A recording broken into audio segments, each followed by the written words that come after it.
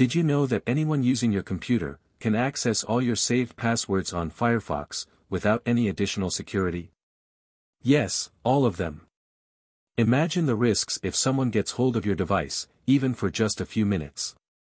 But don't worry, I've got the solution to lock them down for good. Stick around.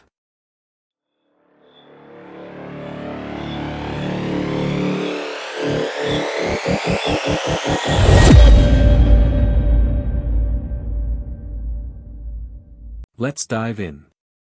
Firefox, one of the most popular browsers, has a critical issue. By default, it doesn't require any authentication to access saved passwords. Just a few clicks, and anyone can see your sensitive data.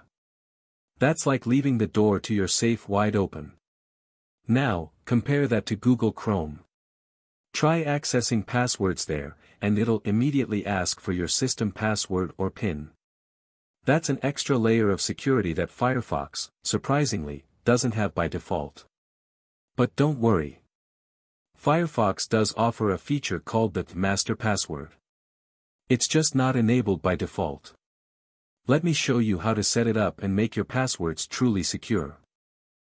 1. Open Firefox, then click on the menu button, the three horizontal lines in the upper right corner of the browser. 2. From the menu that will appear, click on the Settings option. From the window that will appear, click on the Privacy and Security tab from the side menu. 3. Scroll down until you reach Passwords. 4. Check the box next to Use a primary password. 5. Now, create a strong password, consisting of upper and lower case letters, numbers, and symbols. Then confirm the password by typing it again, and finally click on the OK button. And that's it.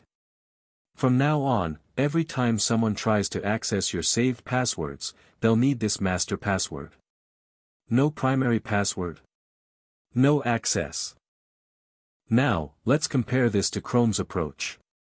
We'll try to access your stored passwords in Firefox again.